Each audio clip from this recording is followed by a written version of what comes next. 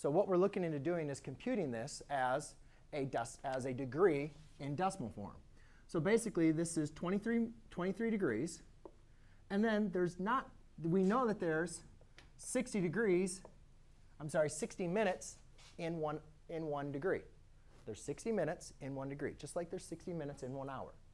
But we don't have 60 of them. Otherwise, it would be 24, right? We only have 12 of these. So therefore, I'm going to add 12 out of 60 degrees. It's a portion of a degree, right? It's not 60 of them, because if you had 60 minutes in a degree, you would have a full degree. You have a portion. So it's 12 out of 60. Well, we can reduce that.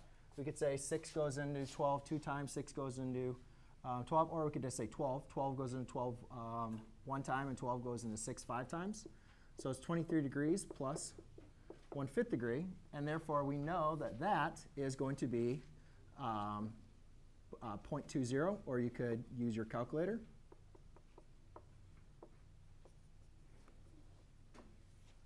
And there you go. 23.20 is the decimal equivalent of that degree.